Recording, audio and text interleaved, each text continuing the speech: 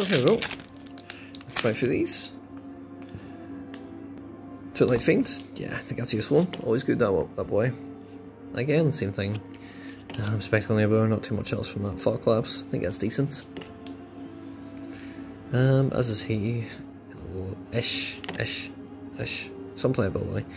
I don't think he's that great. So he's okay if you're playing like if you're going wide. Playing a lot of tokens, things like that. Again, he's not that great at one. They're boring. Homunculus.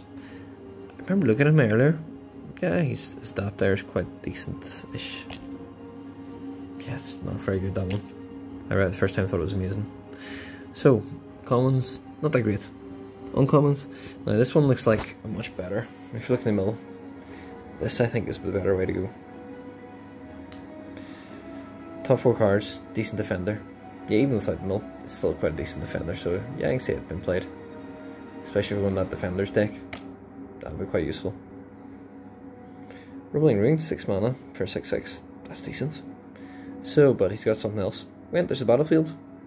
Count number +1/+1 counters on creature you control. Creatures your opponent control, if less or equal to that number, can't block this turn. So basically it's like almost a, what's it called, seismic control type thing, where you stop people blocking.